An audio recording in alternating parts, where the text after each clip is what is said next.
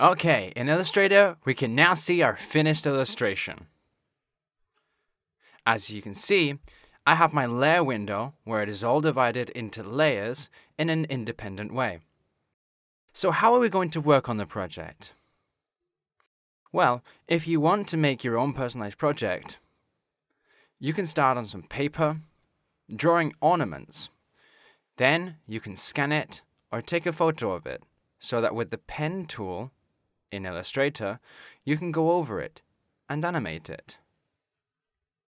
In this case, I'm working on this project with a file that's on Freepik, for which I'll leave a link so you guys can download it as well. The file is Fairy Tale Ornaments, and it's in the Freepik library. I chose this one and this other one to develop my project. We're going to go to File, New Document. We'll set the size at 1920 by 1080. And we'll set the color at RGB. We'll hit Create and we'll get a blank artboard. In this case, I've dragged these two ornaments that I'm going to use and I've fit them in this part. We just have to fit our design to the part in the middle. I'll do that using the crown as my guide. I drew this crown on paper and took a photo of it. Then I put it in Illustrator and used the pen tool to draw it in. After developing the crown, we're going to fit it in the middle. As you can see, I've only put one side in. That's because in After Effects, I'm going to duplicate it, and I'll only have to give these ornaments the animations. And I can save a lot of time by duplicating the animation on the left to the right, as you can see in our final project when it's exported. So, to start with this, I'm going to select all of these objects here, and I'm going to put the opacity at 40%. I'm going to create a new layer, locking in the one below. That's going to be our guide to work on the project. We can zoom in by pressing Z, and I can click. The H key will give us the hand tool, as you can see. And I can move it like this. It's much easier because we can get closer and press Alt, and we'll see that the zoom now has a minus, and I can click it to get further away. The keyboard shortcuts are really useful. With the P key, as we can see now, we get the pen tool.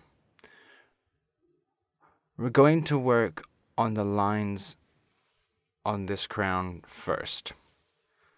I'll press P, and in the fill I'm going to take it away and I'll leave it on black with 5-point thickness. I hit accept, and now we can start. I hit click, and now another click here.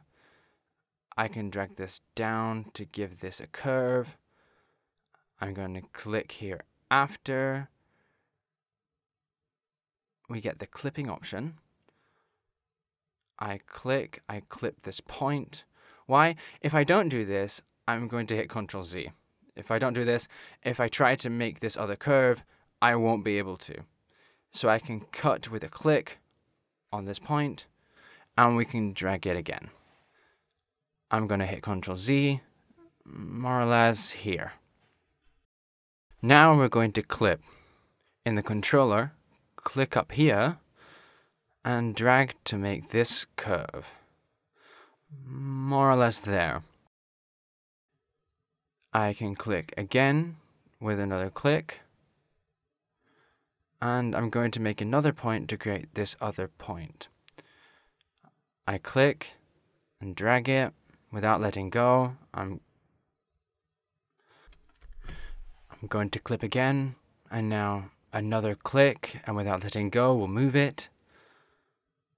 Okay. We can clip here. Let's click again. Without letting go, we'll move it to create this curve. Okay, let go. Now, let's clip again here when it shows up. We get this little triangle, as we can see. I click here again, and I clip. Now I can close, hit click, and drag more or less to give it that curve that's in the drawing. Good. Now, if we want to, we can modify it a little bit. We use the direct selection tool, click on a point that we want to modify. As we can see, I hit Ctrl Z, it's easy, we can quickly modify it.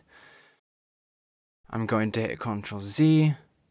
Now I'm going to choose the pen tool again to do the line that's in the middle part.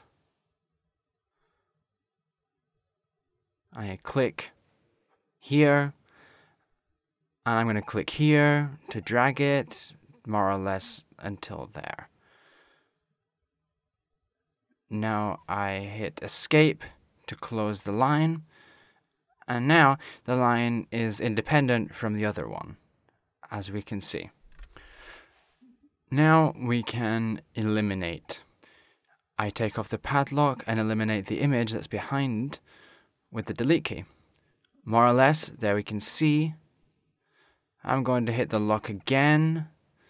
I'm going to zoom in, and I'm going to modify it a little bit. With the direct selection tool, we can move this part up.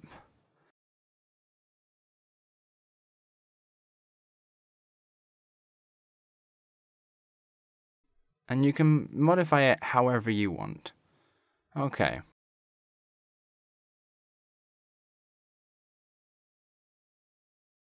We're going to start again doing the line art for the ornaments. With the pen tool, we're going to click, and another click on this part, and we drag to create this curve. I'll press escape to close, and I'll go on to the next one. I hit click, and then another click here. I drag, and there I have that curve again. I hit escape to close. Now I have to click here, and then another click here, and drag it. It looks like I made a mistake. I'm going to hit Ctrl Z, click more or less here, and I can drag. Now I don't have to clip it, because if I clip here with this curve, it's going to look a bit odd. Let's Ctrl Z, and there we go. We're not going to clip it, we're just going to go and click here and drag it so that it makes that curve. Now we have to click more or less here. We have one more click left. It doesn't look great here, so we'll Ctrl Z, we'll click here and drag. Lastly, we just have to finish our line art. In this part, I hit escape, and I'm done. Let's get rid of the eye here to see what it looks like. It looks pretty good. You can soften it if you want. We go to the smooth tool.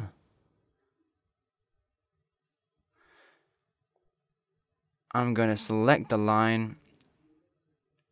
I select smooth tool. We move it over here, and we see how it gives it a kind of smoothness. Now we can click the eye again and move on. We need to do this line here. Click with the pen to create it. Another click here. And we drag it, and now we go back here, click and drag. I'm going to have to clip here, and I'm going to go to this part. I'm going to zoom in a bit. I'll press P, and we click to continue the line. Here, I'm going to finish the line. Press Escape, and we're going to fit it. We zoom in, we're going to fit it with the direct selection. We'll move this part so that it's not cut there. And here we're going to soften it, turn off the eye. We're going to select this line, and with the smooth tool that also softens, we're going to go over it to give it that softness. Very good. I'm going to zoom out, and I'm going to turn on the eye again to see what we have left to do. Now these lines that look like leaves, we're going to use the pen and start with the one that's on this part here. We click again and drag it more or less to here. We have to click again here to clip this point. Let's click again here and drag. Good. Hit escape to close. Zoom in a little. I'm going to move on to the next line. Press P, click, another click here, drag, close, click again to clip this part, and give it another point to here, more or less. Little by little, like this, we're going to hit escape. Little by little, you can add the leaves with the pen strokes. It's quite easy and simple. You can also make your own designs this way. Now we're going to set the fill to black, and we'll select the ellipse tool. And we're going to create these small round parts. We'll put a little circle here, press Alt and drag to easily duplicate it. And I'm going to make it bigger. I press Alt and drag, and I'll make it bigger. This way, we can make the line art. You can develop it. And also, in this course, I'll leave you with the finished product so that you can download it and animate it in After Effects. When we're finished, it's going to be together in one layer. It's going to look like this when it's all together.